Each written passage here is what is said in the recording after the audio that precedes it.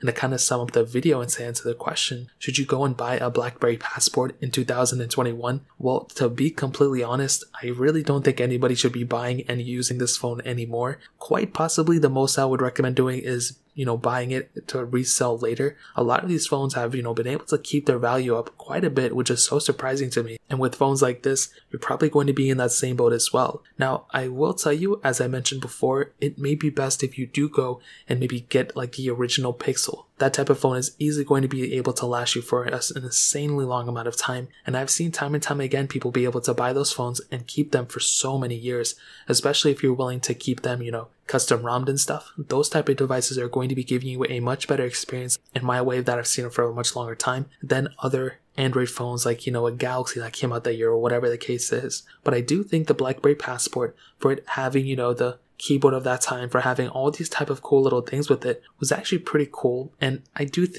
understand the novelty of it, and I do understand what this device brought. But as I mentioned before, the long-term kind of review of this thing, it really isn't necessarily worth it in 2021. I would highly recommend you to pick up something else like, the Samsung Galaxy, maybe the Samsung Galaxy S9 or Galaxy S10. But even more so than that, as I mentioned before, I would highly recommend picking up the original Pixel or Pixel 2. Those type of devices are going to be giving you a much better experience from what I've seen than this type of device in 2021. So in terms of that pretty much covers it up. If you guys have any other questions or anything like that, let me know in the comment section below. Hit the like button, that would mean so much, but definitely hit that subscribe button. Every single subscriber that we get really does count, so it means so much if you guys can hit that. Also check out the other links down in the description as well. My Twitter, my Instagram, my other channels. More importantly than everything else, every single one of you guys. Hopefully I'll catch you guys in the next video. Peace out till then.